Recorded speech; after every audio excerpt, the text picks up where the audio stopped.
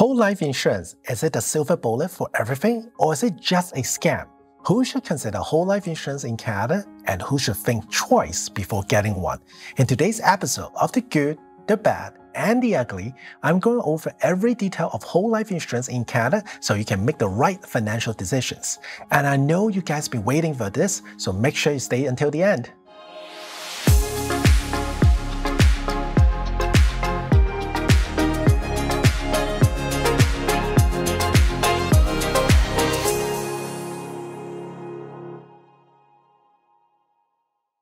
Okay, let's get started with understanding what is whole life insurance first.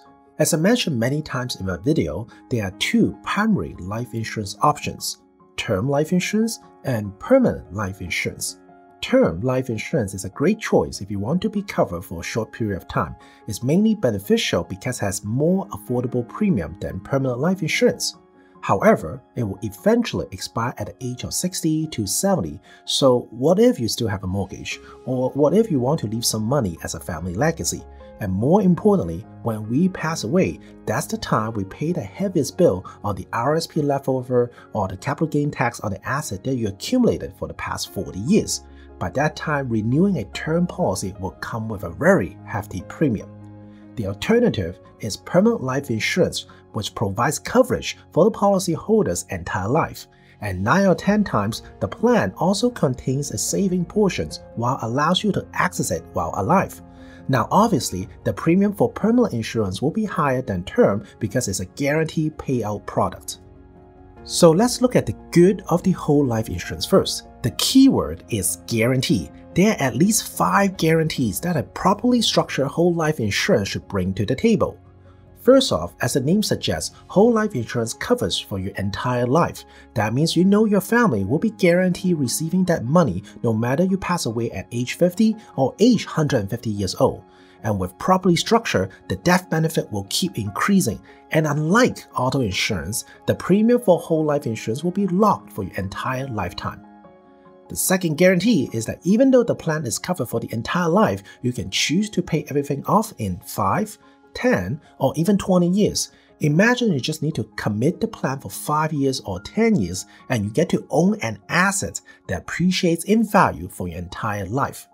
Third, the most attractive part of the whole life insurance is that the plan contains cash value, a saving part that grows over time and offers various utilities. You might ask, "Hey Thomas, why don't I just invest it in other areas then?" Well, first off, it's 100% tax shelter, meaning no taxman can hammer you with the investment taxes. And unlike TFSA, it's limited to $6,500 per year. For life insurance, the higher the coverage amount, the bigger the tax shelter room. And second, because the investment is relatively safe, there are 2 kinds of return. One is by contractual return, meaning the insurance company guarantee you will have this amount of growth by this amount of year. And on top of that, what attracts the Canadian the most is the dividend return, which is the return from the investment chosen by the insurance company. The investment is mainly based on fixed income such as the mortgage, bonds, and term deposit, making the dividend return very stable. In 2022, where the stock market drops 20 to 30% down, whole life dividend is still yielding at 5 to 6%. Adding the 2 returns together, each year your cash value is guaranteed higher than the previous year and will not have a negative return. This is a chart that I pulled up from one insurance company's marketing material. In the last 30 years, the Canadian index fund is an average of 9% per year, while the standard deviation of 16%, meaning it can go up 16% or go down by 16% as well. Versus for the whole life insurance dividend scale is at 7.8% with only 1.8% volatility each year. It's higher return than a term deposit and much lower deviation than the stock market. The 5th guarantee for whole life insurance can provide is in regards to lending. Should you face a financial storm or investment opportunity, with the cash value that have been building up, you can neither withdraw or there's an option to borrow the funds.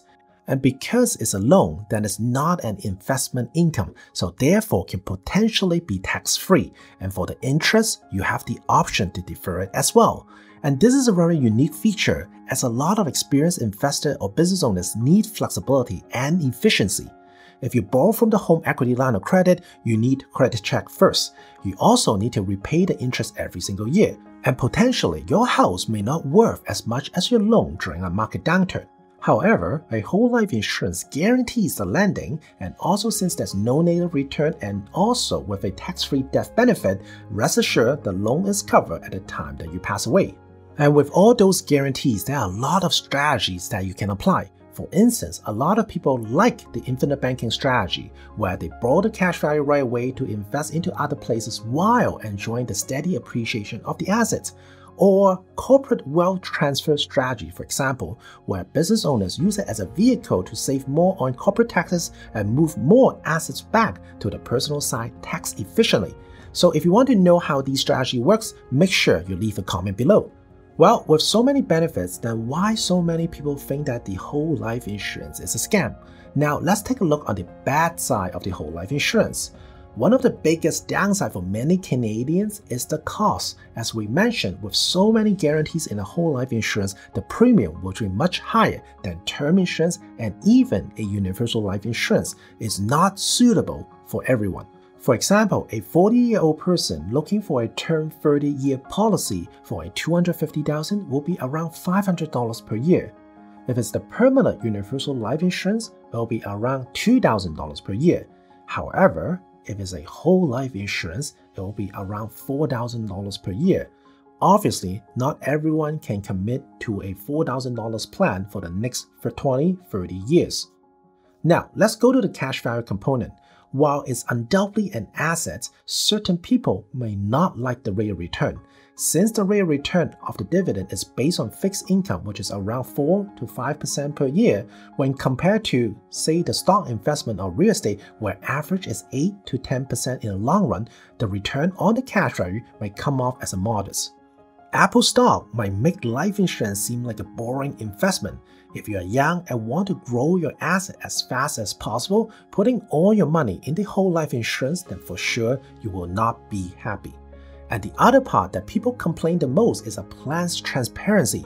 Unlike the universal life insurance where you know exactly how much of the premium goes to the cost of insurance and how much goes to the investment, whole life insurance on the other hand is not as transparent.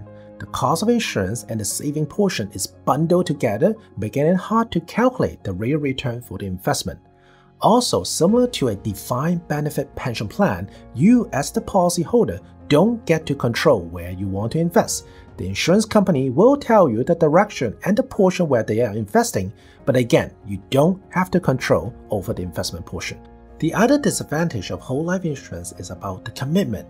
Like mortgages, you need to commit the payment no matter what situation you're in. If you get laid off or you are sick, still you must commit it for the mortgage payment. If you don't have the money to pay, then your house is gone. Whole life insurance, on the other hand, works on a similar principle but a little better. For any reasons you have trouble paying for the plan, you might be able to use the dividend to pay for the policy. This is called the premium offset, or you can borrow from the cash value to pay the plan, but that comes with an interest. Alright, now we talk about the good and the bad of whole life insurance. Let's talk about the ugly part.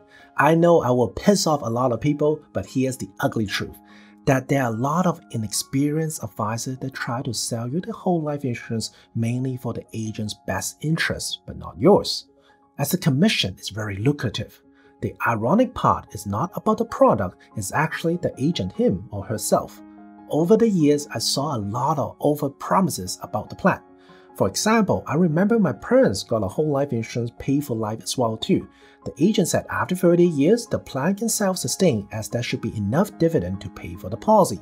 Well, it was partly true as the policy dividend rate was at 15% back in the 90s, so it makes sense at that time.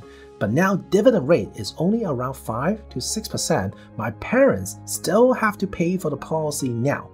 If a parent cannot commit to the plan and cancels it, it's no longer the agent's business because there's no chargeback involved. And ugly truth number 2, that the whole life insurance is not for average Canadians.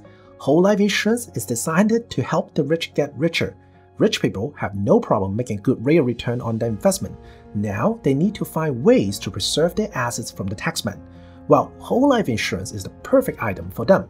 Tax-free death benefit, tax-sheltered savings account, able to borrow the money back while collecting return on a dividend. What more can you ask for?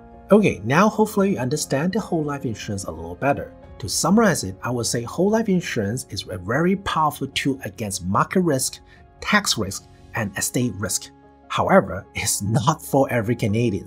In order to really utilize the pros of the plan, you want to commit minimum of $10,000 per year into the plan. So I think there are 3 to 4 groups of people who benefit from this plan. First group, the rich people for obvious reason. The second group will be business owners as they are facing a 50% investment tax bracket and there are not a lot of corporate tax shelter accounts available. The third group is for high-income people that they have a high tax bracket and they max out their RSP, tax-free saving, and they need other vehicles to shelter that saving. And the last group is actually for retirees. Given that today's market, a lot of retirees are letting go their investment properties, so now they have a whole bunch of cash and still need to grow to beat inflation. And relatively, there's not enough tax-free saving room for them. So whole life insurance can act as a medical and legacy fund tool. Life insurance shouldn't be complicated. Incorporating the right life insurance policy is an important part of a comprehensive financial strategy. So I hope you enjoyed today's video. If you have any questions about your life insurance plan, leave your comments below. I still read every comment, so your input matters to me. This is Thomas. Thanks so much for watching, and I will see you in the next video.